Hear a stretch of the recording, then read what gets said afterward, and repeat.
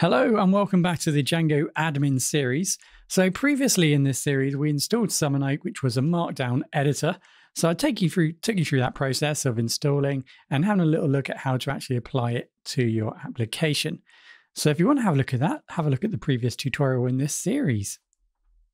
This tutorial has two steps. So first of all, we'll just go through the basics of creating simple filters for your Django admin area. And then we'll go ahead and build a simple custom filter.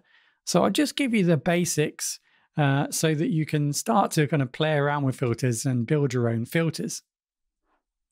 So let me just familiarize you with the model that we're going to use for this tutorial. So we're going to bring in models as per normal so we can build some models. And then also we're just going to create a one-to-one connection between the user model, the Django user model, and the new model that we're going to build. So we're just going to extend from the user model. So I created a new class called Profile, and then we've gone ahead and created some role choices that we'll utilize shortly. That will create an option field. So we're going to first of all create a one-to-one field. You can see that we're going to connect the user table, the user model, to this new model here. So it's a one-to-one connection. So that's going to allow us to extend from the user table. And then we're just going to include the birth date, the role, and then we're just going to use our role choices here. And then we're going to have is active to see if the user is active on the system, and then just created at so that we know when the user was created. So you're probably wondering why I'm adding all this here, because some of this is already within the user model. So this is just for demonstration purposes only. And we've got the updated at, and then I've set out a property, which I haven't actually explained before in a model. The property decorator is a built-in decorator for the property function in Python.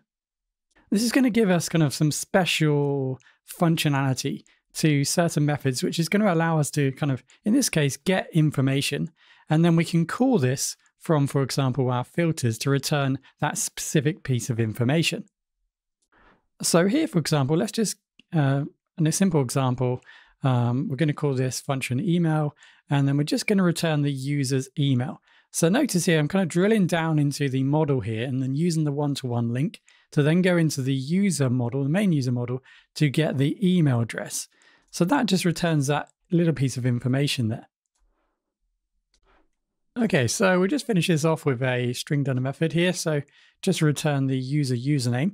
So again, notice that I'm following this path of the user using the one-to-one field to get the actual username from the user model, not from the profile model here, where we're extending from the initial user model. Okay, so that was just something different that we've not seen before, extending from the user model there using a one-to-one field. So I'll go ahead and just migrate that. Okay, so I do apologize for the setup here. So I'm going to create a new user, a new super user. There we go. So that will just give us now access to the admin area.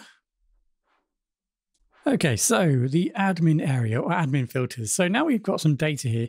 You might imagine that we want to, at some point, run some filters over the user. Maybe we want to filter the users or the birth dates or if they're active or not, or so on. So a filter is going to allow us to filter out specific information, in this case, about the user.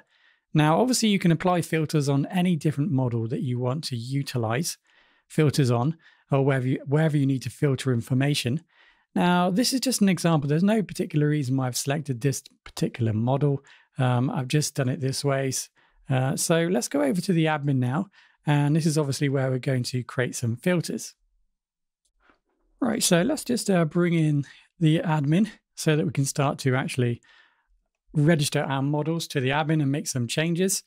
So then we're going to just bring in the model. So from the model, we're going to import the profile model. That's the model that we've just created. And then same process as before. We then create a new class. I call this filter, and then we just extend from admin, so the model admin, so that we can make some changes. And then we're just going to list a display. So this is just a list of items that we're going to display. Now, this is where the property comes in. So here you can see that I've defined this property called email. Now in our filter here, you can see that I've defined email. So I'm calling it from the profile model. I'm saying email, but notice that email isn't actually in the normal field set. So this property allows me to add additional information. In this case, we return the user email, and that's just going to allow me then to show additional information in my list display. Obviously, this list display will be shown every time I make a new user. These are all the items that will be displayed about the user in the list. I'll point that out if you're not familiar with that in a minute. And then we go ahead and now we can set the list filter properties. So this is how to make a very simple filter list. What's going to happen here is we just need to define what we want to filter against. So for example, we want to filter whether users are active or not. So we can do that. For example, the role that they have. So we can filter based upon the user's role. And then potentially here we have created at. So we can filter based upon when the user was created. So I've specifically selected these three items here because by default, I guess these are the three things that Django can utilize to filter against. We have inactive, which if we have a look at the model, is going to be a Boolean field, so a true or false field. We have a role. This is going to be a drop-down selection or a selection field that we're utilizing here. And then last of all, created at. So we can also filter based upon time and date. So for a simple filter, that's pretty much all we need. We'll go ahead and actually then register your new filter. So that's obviously going to take in the model. So we're registering a model and then this customization that we've just created. So now we can go ahead and access this in the admin area. So once you're in the admin area, we can select the new registered model, which was the profiles model. Now I've already gone ahead and created a new user. So what we have here is a user. I've added some items, and obviously the profile is just extending the user. So we just need to extend by adding some more additional information. So let's just go ahead and add a new user, a standard type of user. Give it a password.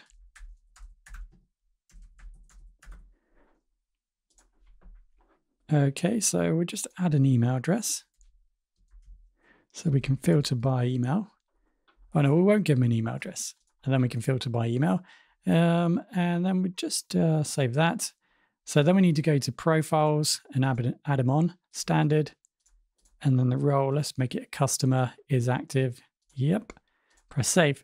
Okay, so if we go into profiles now, you see that we have all these different fields here. And these are obviously being collected because we've actually defined them here in the list display.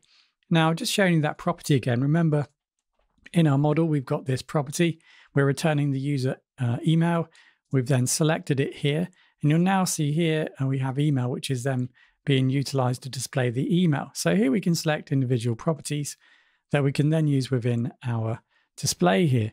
Now on the right-hand side, like we noticed before, we have our filter now. So we can select is active. So they are all active. So we can also select the opposite, no. So at the moment, we don't have any users that are not active. So this is a simple filter. Of course, at this point, you probably realize what's happening here. So ID2 was a customer. So we can filter for them. And obviously we have admins. So this user was an admin, so we can filter for them. And you notice here that today we have any date. We only have one user. That doesn't look like it's working very well past 7 days. So created at doesn't necessarily look like it's working here properly, which is a little bit strange. The problem is here, potentially, is that you notice when I select super admin and then past 7 days, it remembers the fact it's a super admin and then the past 7 days. So here we're kind of buddying up the filters. So for example, if I select no here, I'm filtering on by active, role, and created at all at the same time. So the filtering here does allow us to kind of buddy things up here and run multiple filters. What's not necessarily useful is notice when I do actually select these, it isn't exactly clear exactly what I'm doing, although there is a little bit of highlighting here to kind of show me roughly what's going on. But it'd be nice if there was something a little bit more visual. So you see here we can clear all the filters by selecting this item here.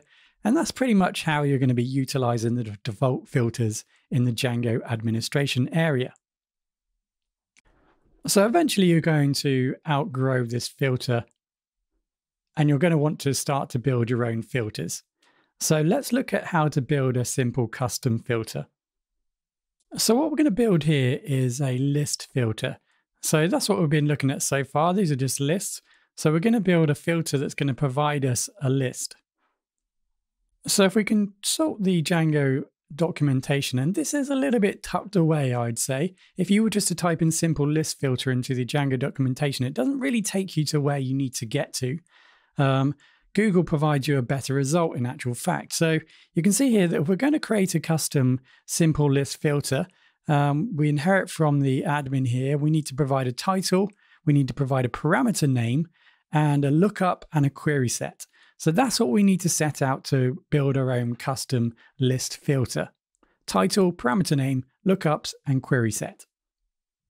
So following that pattern, we are just going to create a new class. I'm just going to call this email filter. So nothing amazing here. I'm just going to create a filter to see if a user has actually created an email or not, or has actually inputted an email into their profile or not. So that's what we're going to create a filter for. So following the guide there, we're going to need title, parameter name, we're going to need lookups, and then the query set. So there we go. So that's the simple framework here that we're going to need to create a simple list filter or custom simple list filter. So probably the easiest one to describe is the title. So we're just going to call this email filter. And then we're going to need a parameter name. So here it says decade and a parameter for the filter that can be used in the URL query. So we're going to need a parameter filter. So this is the parameter that we're going to use to filter against, I guess, in this case. So we're going to filter against the user, and then that's the user referring to the model here, user. And we want to go backwards because we want to find the actual email within the user model, the actual user model.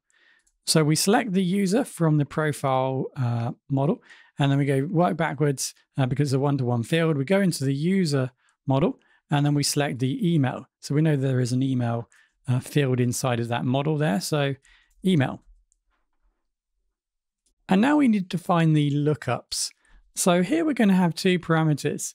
So we're just going to describe, in this case, essentially what we're doing here is we're just going to be building. Here you can see we have all the parameters here. So these are going to be, I guess, what I would describe as the lookups. So we want to define what the user can press to actually achieve what they want to see in a new list. So let's just create something here.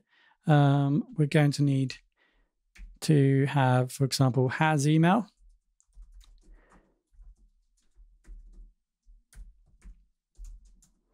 And then, of course, we want the second item, which is when they don't have an email. So let's just call this no email.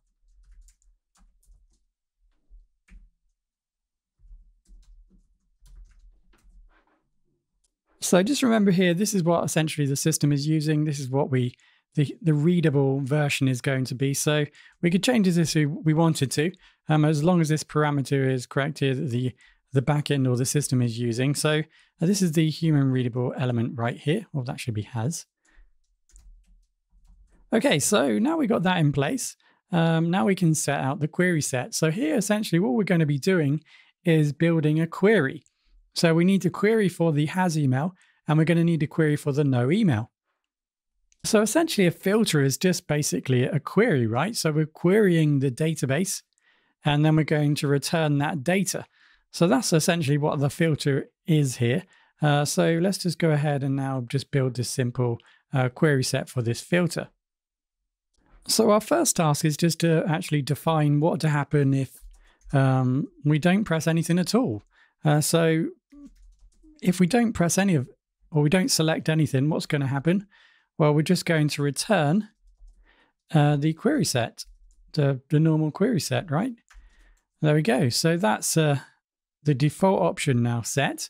So now we're going to say if self value. So self is going to allow us to kind of bring in the values from outside of this function into this function here. We're going to use lowercase, and that is going to say equals and then no email. So let's start with has email. So here we're going to connect this item here to this item here. Okay, so this is the reference point. Remember, this is the human readable used to actually display in the admin area, this text here. So we're going to say if has email, then we're going to return a filter set. So return query set. And now we're going to run a filter. So what we want to do here, if they do have an email, then we want to actually show the users that have an email. So let's do this by not using a filter.